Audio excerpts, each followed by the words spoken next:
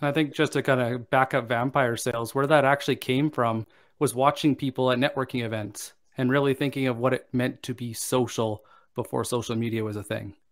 What did it actually mean to be social?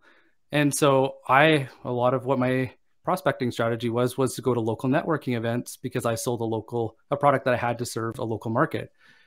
And I wasted so much time going to networking events and going nowhere. So I was looking at my goals and I'm like, okay, so is this even worth doing anymore? And so I started doing a win-loss analysis and looking at what happened. And a very big pattern jumped out. The only people that ever bought from me were the ones that asked me, so what do you do? Because I waited and I leaned in to be interesting and interested in them and ask questions and just be present in that conversation. That when they did that flip, which is so critical, which most sellers miss, is the flip where you go from the seller to the advisor.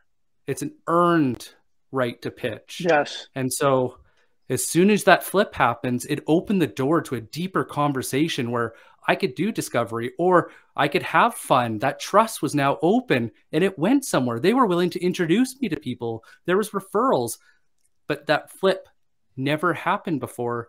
Therefore, it never went anywhere. And I think that's what happens a lot with people talking about, well, LinkedIn's a waste of time. All I do is I talk. Yeah, you talk, but you're not proving that you're the senior advisor, that you're an asset to their team. You're just a vendor. And as long as you're just a vendor, you're just going to be pitching in the DMs.